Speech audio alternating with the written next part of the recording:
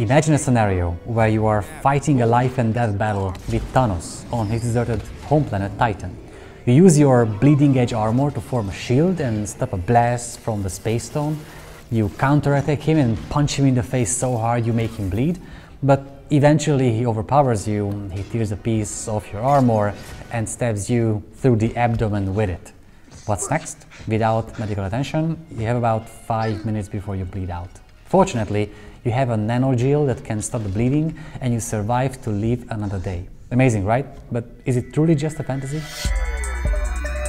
This is Bertalan Meskó, and you're watching the channel of the Medical Futurist. No matter whether it's a gunshot or a knife wound, when it comes to treatment, stopping or minimizing the bleeding is crucial. It's the biggest cause of death when it comes to wounds like these. And the faster you can stop the bleeding, the higher the chance of survival. The current standard on the battlefield is that it takes 3 to 5 minutes to seal a wound. During that time, the injured loses a tremendous amount of blood and their chance of survival drops rapidly. In case of an arterial bleed, it's even worse, since every time the heart beats, it squeezes out a large amount of blood.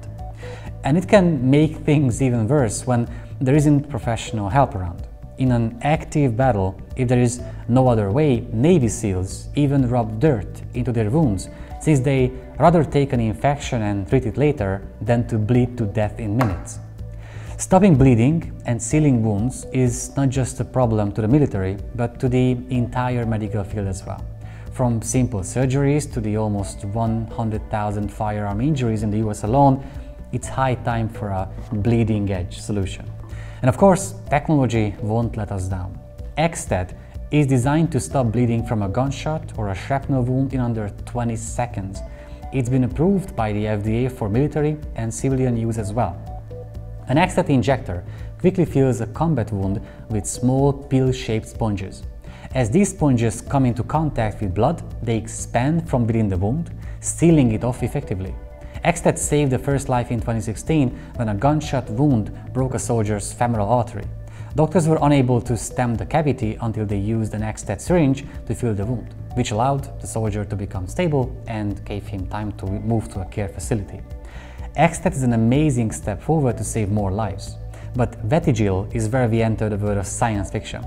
At the age of 17, real-life Tony Stark, Joe Landolina, invented a gel that can close an arterial wound in less than 12 seconds.